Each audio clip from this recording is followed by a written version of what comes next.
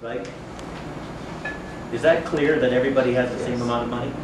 Not clear to anyone? Don't be hesitant. All right, now, as the game progresses, it goes into a bell-shaped curve, but the people on the right have more money. You can pause it, Burke. I'm sorry? You can press pause in the center at the bottom. Center the thumb bar. So the people on the right have more staying power. So as the game proceeds, it's going to become more and more unequal. In the Bible, they call it the Matthew effect. Them that has are those who gets. The rich get richer. Okay. Now, there's also a paradox in that way. The rich get richer, and then rags to riches to rags in 3 generations, which is something else. But the point is that in any game of chance, that is a perfect game of chance, this change in the distribution of wealth is going to occur. What is unique, aside from that, is the fact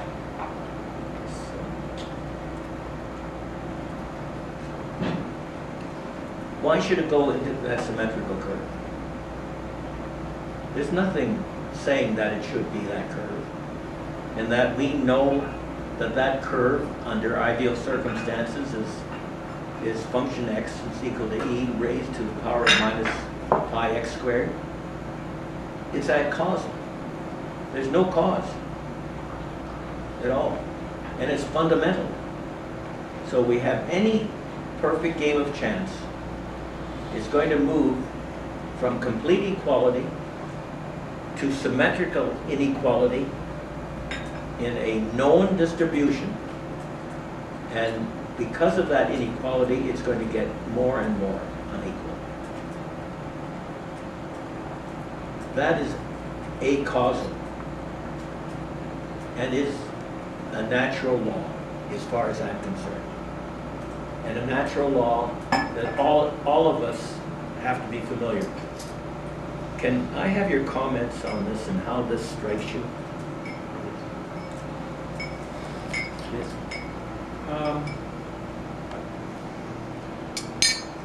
Somewhere in there, I realized I've been reading the same stuff you have, because, like, if you paid attention, in some corners, there are deep discussions in our current market scenario, what caused it. And there are people who say, it wasn't caused. And that goes home into the whole question of exogenous events driving changes versus endogenous. Right. And if you're looking for the opposite of causality, it's inevitability. Yes. This is a systemic inevitability. It doesn't cause it. The structure of what you put in front of you leads you to this outcome. Correct. And in turn, And by the way, in a society that deeply believes in master of your own destiny, this can be a very hard sell.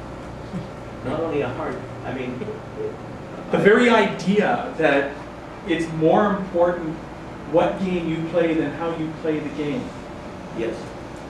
Well, this is really the basis of why I want to talk to you about science fiction, because it really is another faith, and it is a very pessimistic faith. It really, in a closed game, you have an example of what's happening with Darwinian evolution. The players in the tail, by law, have a unique characteristic that if this game continued, at least until they die, they have staying power. They're a species that can succeed. For most of my career, I could not discuss this with anyone. It's only now that I can even show you this, because I couldn't get anyone. I shouldn't say that completely. Maybe, what, 20 years ago was it? Maybe 21 years ago, a friend of mine, I asked him, could he program this? And he did, and it verified what I had in mind.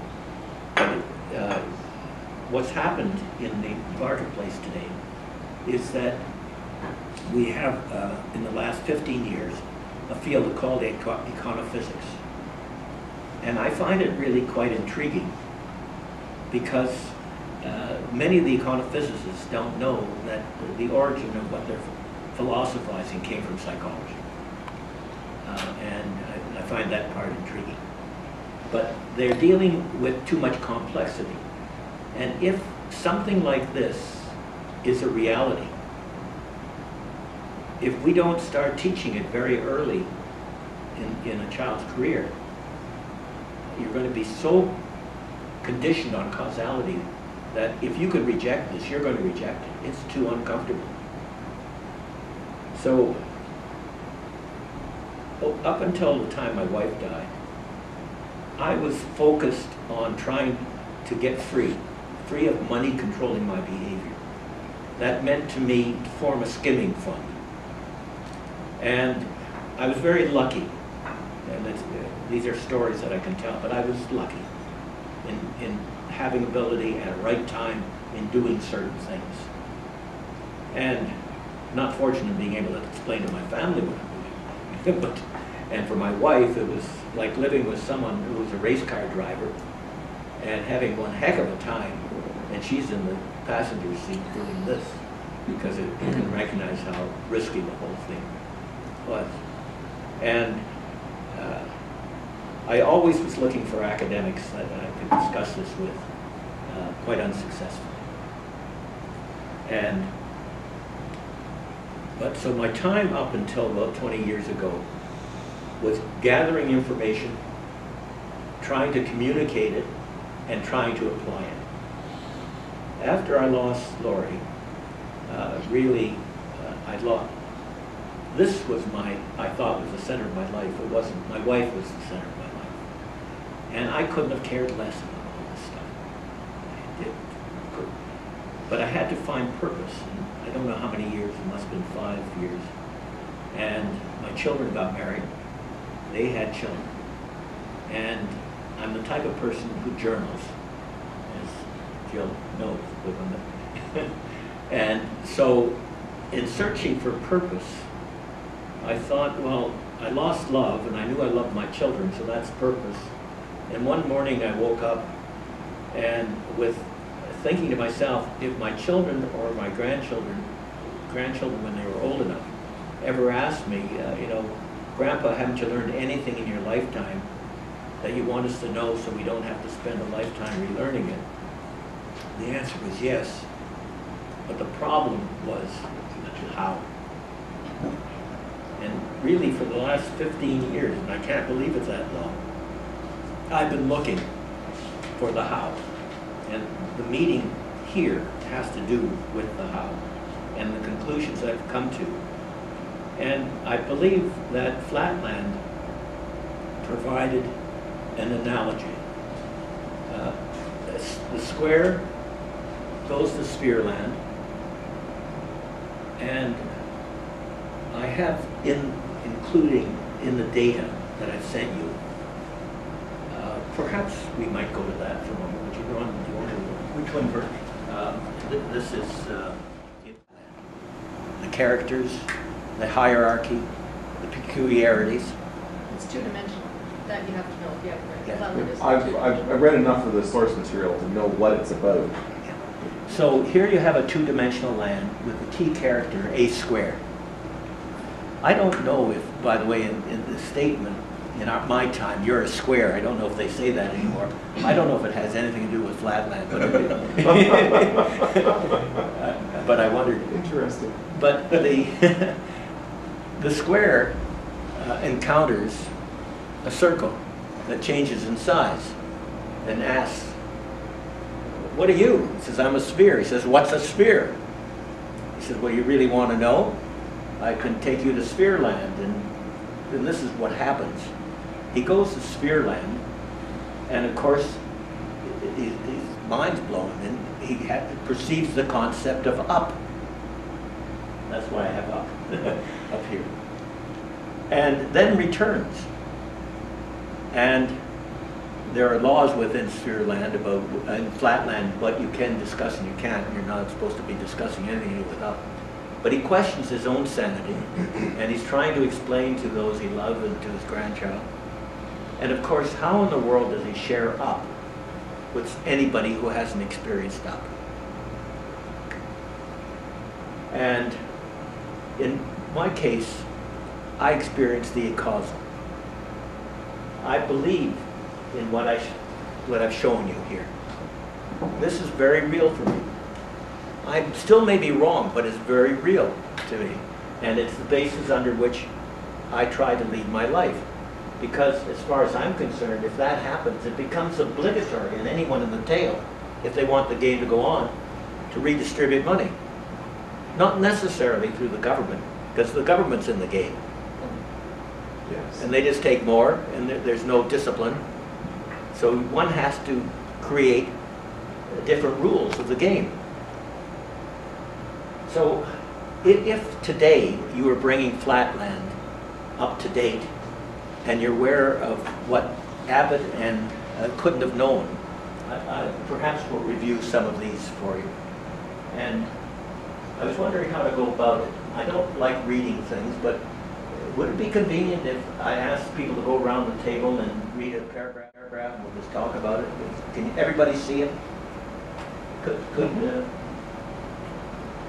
Would you mind starting? Sure. Both A square and the sphere would have to learn how to see in each other's land. Their conditioning in the lands they inhabit would determine what they see. Perception is learned. A square would probably not see what the sphere sees in sphere land and would have to learn to see up. A square may never be successful in seeing up. Conditioning in youth at a critical age may be so strong as to not be undone. All right, so just take that paragraph. 160. If we 160. we just take that paragraph, 160. is that within Flatland, Abbott would just take for granted that if when the square went to sphere land, he would see what the sphere sees. But all our psychology literature shows that based on the environment in which you're in and how we are physically designed and our perceptual system and how we are conditioned determines what we see. So there's no assurance that the sphere coming to Flatland would see what a Flatlander would see, and there's no assurance that a Flatlander would see what a sphere sees when he goes to sphere land.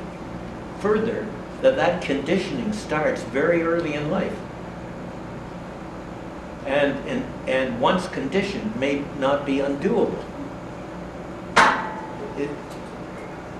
You see that part? Right. So taking the analogy to the causal and acausal, it would mean that how in the world we're sitting here, I've had an acausal experience. I'm sitting with a group of people that may not have had an acausal experience.